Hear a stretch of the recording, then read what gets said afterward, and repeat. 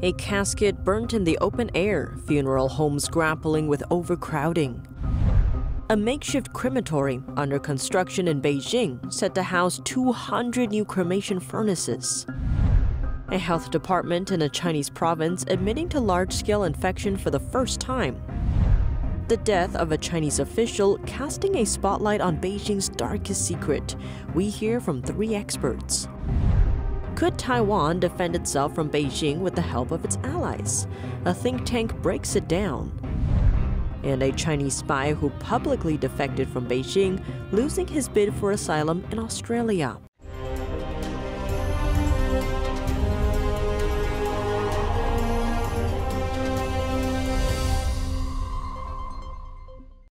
Welcome to China in Focus. I'm Tiffany Meyer. First, an update on China's COVID-19 outbreak. With funeral homes across the country overwhelmed by virus deaths, some people appear to be resorting to other methods for managing the remains of their loved ones.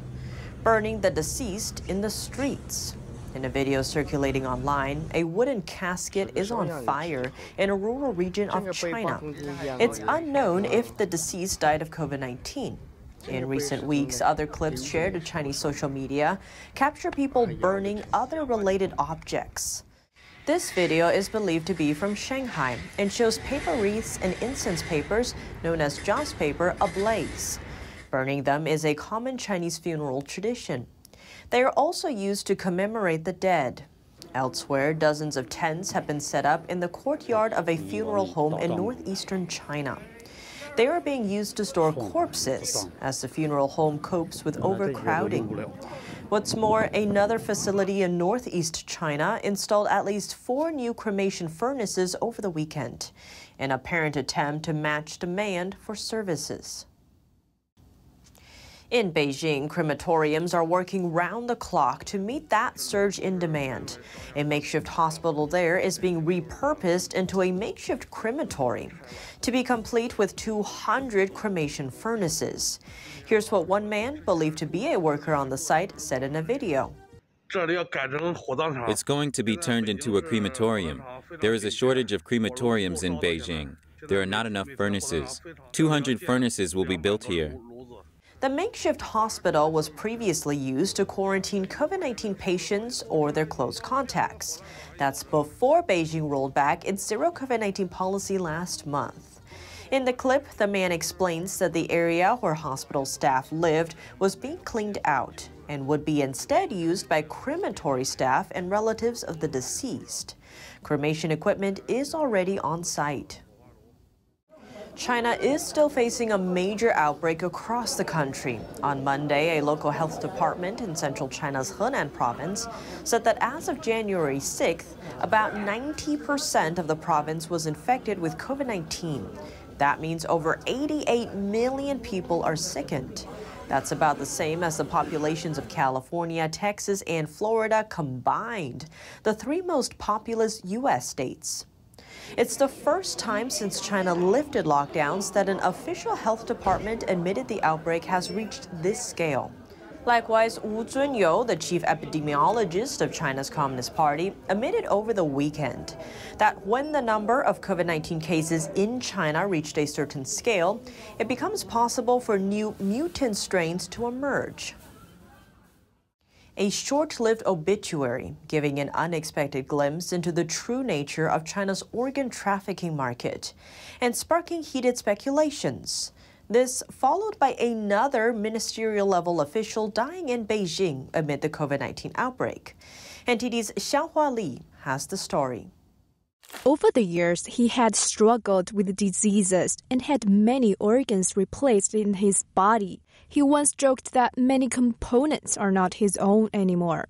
That's what gave goosebumps to a number of Chinese internet users last Tuesday, written in an online obituary by a Chinese Communist Party official to commemorate Gao Zhanxiang, a former commissioner of China's Federation of Literary and Art Circle who died early last month.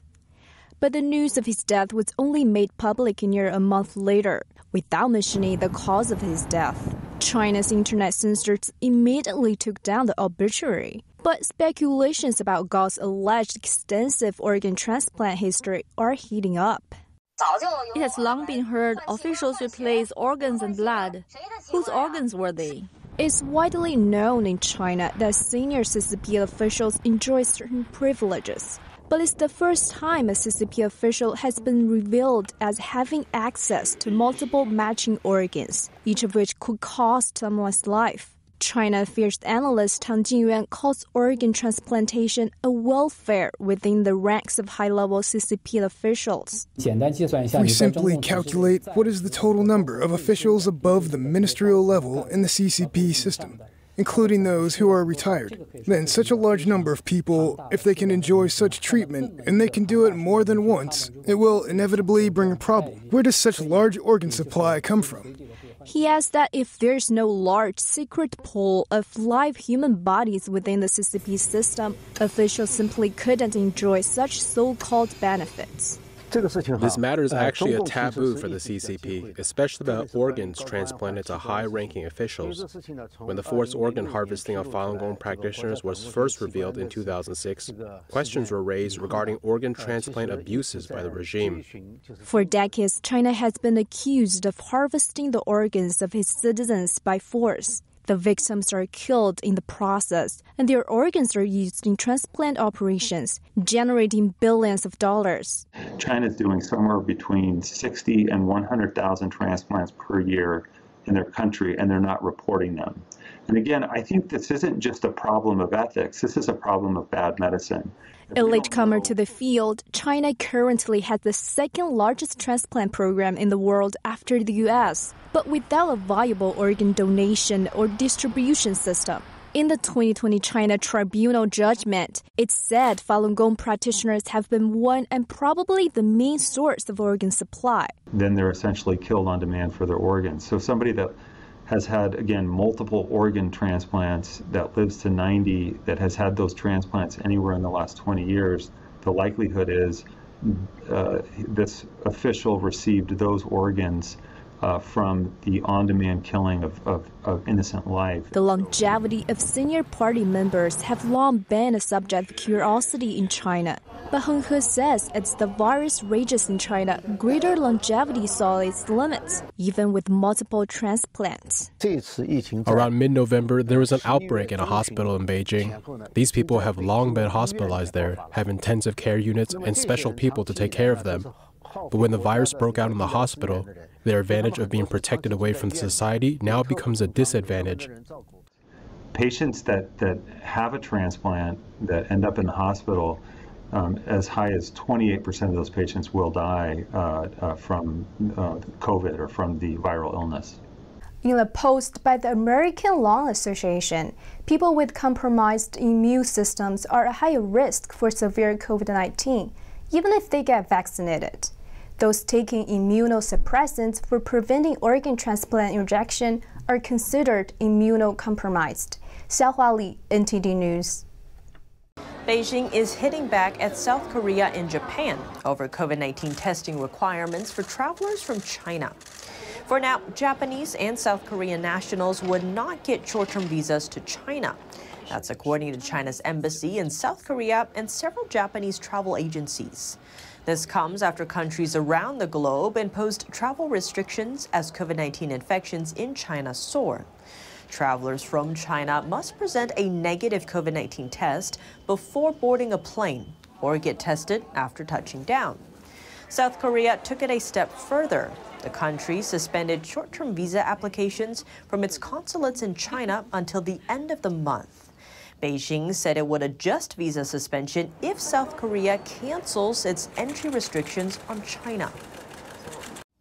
What would happen if China decided to invade Taiwan? And what would a war with China mean for the U.S.? A leading think tank in D.C. released a report on war game simulations of that scenario. Here's what they found. DC-based think tank Center for Strategic and International Studies designed a war game of a Chinese invasion of Taiwan. It modeled an amphibious invasion of Taiwan in 2026 and ran it 24 times in a variety of scenarios. Here is what they found. Under most circumstances, China is unlikely to succeed in its operational objectives or to occupy Taipei. And second, the costs of war would be high for all involved, as Mark said, certainly to include the United States. Starting on the operational piece, the challenges confronting China in an invasion are severe. The report highlights that Taiwan is likely to maintain its autonomy in the case of a Chinese invasion, but 4 critical conditions must be met. First, Taiwan must resist. If Taiwan capitulates immediately upon invasion, like Denmark or Thailand did in World War II, then there's nothing that the U.S. can do in order to reverse that capitulation. Second, the U.S. must quickly commit its own forces to direct combat operations against China. If there's no U.S. commitment whatsoever, we estimate that it would take about 2 or 3 months for China to conquer Taiwan if Taiwan resisted to the best of its abilities, but that success on China's part is inevitable. The other 2 conditions are that the U.S. must conduct operations from its bases in Japan, and the U.S. must have sufficient anti-ship munitions. And in terms of the losses, the report says the U.S. and allies would lose dozens of ships, hundreds of aircraft, and tens of thousands of service members. The report says such an invasion would also bring heavy losses to China, and failure to occupy Taiwan might destabilize the rule of the Chinese Communist Party. Retired U.S. Air Force General David Deptula said the U.S. needs to get creative in deterring a Chinese invasion. I believe it's extraordinarily unwise from a deterrent perspective to yield sanctuary to the PRC in advance of any conflict by declaring that U.S. attacks against China's mainland would be off the table. The think tank says that based on their report, the U.S. should strengthen deterrence immediately. For China's tech sector, the new year is off to a promising start. The Nasdaq Golden Dragon China Index jumped 13% in just the first 2 days of trading in 2023. The index looks at China-based firms listed on the U.S. market, and the boost marks its best record yet for early New Year trading. Some of the top performing firms are Alibaba, JD.com, and Pinduoduo.